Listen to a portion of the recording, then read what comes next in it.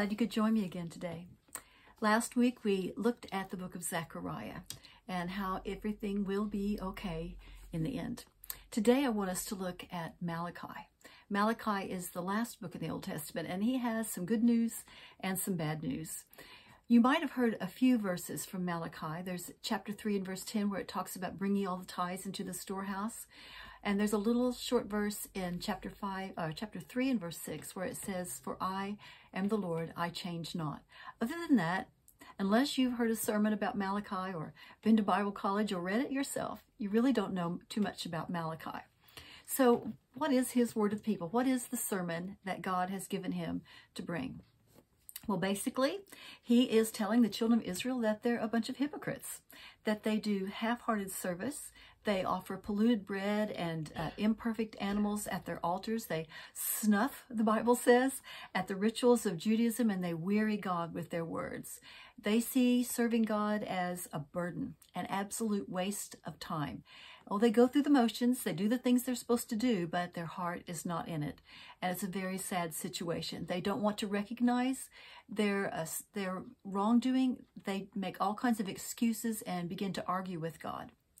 Well, it reminds me of the Laodicean church in Revelation when they said that they were rich and increased in goods and they didn't have need of anything, and yet the Bible says they were wretched and miserable and poor and blind and naked. They definitely had need, but they didn't want to recognize it.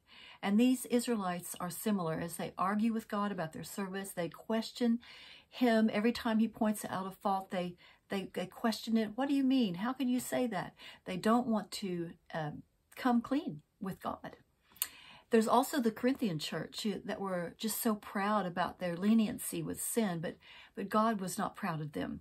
He called the Laodiceans, the Corinthians, and the children of Israel through Malachi here to repent and to do right. He wanted holiness and sincerity. And the Bible says, as we read there in chapter 3 and verse 6, that he's the Lord. He does not change. You know, that's exactly what he wants from us today. He wants holiness and sincerity.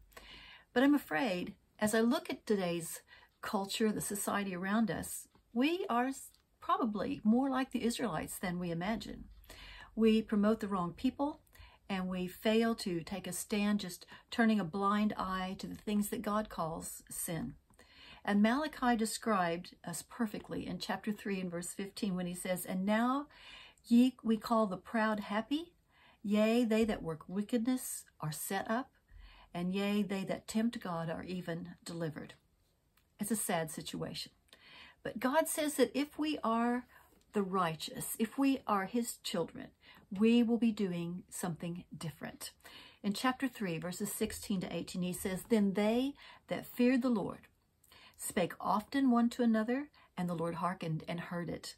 And a book of remembrance was written before him for them that feared the Lord, and that thought upon his name. And they shall be mine, saith the Lord of hosts. In that day when I make up my jewels, I will spare them, as a man spareth his own son that serveth him. Then shall ye return and discern between the righteous and the wicked, between him that serveth God and him that serveth him not." Now we know that he's talking to the Israelites, but we can apply that to ourselves in our time as well, because in the face of the godless society that we live in, we as the righteous are to continue to fear God and to reverence and to love him. That's what he's saying. We are to speak one to another, encouraging one another, having fellowship, staying in church, staying under the word of God. You know, it's a hard thing to face the barrage of the world every day at work. The battle is real, isn't it? And we need the strength that we can draw from one another. We need to make fellowship a priority, have Christian friends, and be able to speak one to another about the Lord. And then it says they thought upon his name. You know, the righteous think about God, they meditate, they control their thoughts, because their aim is to have a godly life inwardly and outwardly. So we can't let our minds just wander on all kinds of craziness and then come and try to worship God. We need to control our thinking and think about him. He's near us every day. And what does God do? You know, he notices what we speak about. He notices what we think about, and then he records our activity. It says he puts them in a book of remembrance, and he will reward the faithful, because we are his jewels. Do you know that old song? When he cometh to make up his jewels. We will be a part of the crown. You know, keeping our thoughts and our words focused on the Lord gives us discernment, because the more we think about him, the wiser we become. The Bible says we become wiser than our teachers when we think upon the Lord, when we dwell upon him, when wisdom becomes the thing that we seek, then God gives us wisdom. He gives us discernment between what is righteous and what is evil, and we begin to recognize the difference of those that are serving the Lord and those that are not. There's a little portion in 1 Corinthians 5 that warns us to not even keep company with those who do not walk in God's way, to not even keep company. You know what that means? It means to not play with them, to not eat with them, to not even go into business with them. And why? Because God knows that if we keep poor company, it will lead us away from him. Well, as I began to finish up the book of Malachi and looking at it some more, I found a little key that I want to show you that will probably, as God would know, will help us to keep ourselves in the right place in the culture that we're in. And I think you'll be surprised what that key is. According to Malachi, the key is our family. It's how we treat each other in our homes, and especially as Malachi is talking about how the husband and the father leads his home. And why do I say that? Listen to this.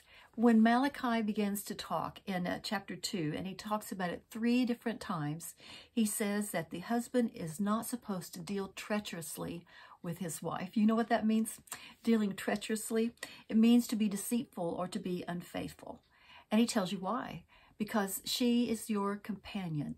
The wife is the companion, and you are one in the Lord. So do not deal treacherously with the wife of your youth, the Bible says.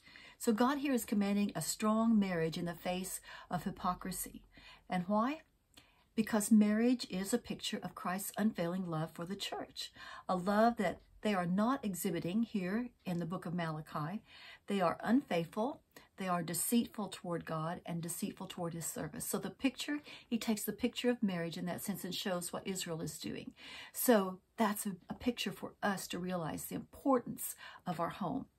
In chapter 4 and verse 6, then, he speaks of the fathers turning their hearts to the children and the children turning their hearts to the father. You know, a broken home, as sad as it is, and then a harsh, unloving father breaks the image of our loving heavenly Father toward his children. God is a father who lovingly cares and pays attention to his children. And if we pull this idea all the way through the book of Malachi, this is what God is saying. He's saying that the children of Israel's half-hearted love, disrespect for God's commandments, and lackadaisical service wearied the Father. It drove a wedge and it marred the image of a happy, loving family. God's desire is for us to love him wholeheartedly, just as he loves us. And this love between a man and a wife and the father and the children makes for a happy, strong, and safe home in every culture.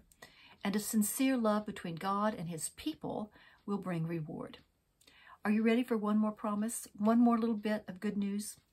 Chapter 4 and verse 2 says, "But unto you that fear my name shall the Son of Righteousness arise with healing in his wings, and ye shall go forth." Proverbs says the fear of the Lord is the beginning of wisdom. If we need healing, we need to turn to the wisdom of the Lord. It's my prayer that God would help us turn our hearts toward him, that he would heal our families. And as we encourage one another, we can survive and have the good news, the good hope of salvation, the good hope of Christ in this crazy, messed up world. I'll see you next week.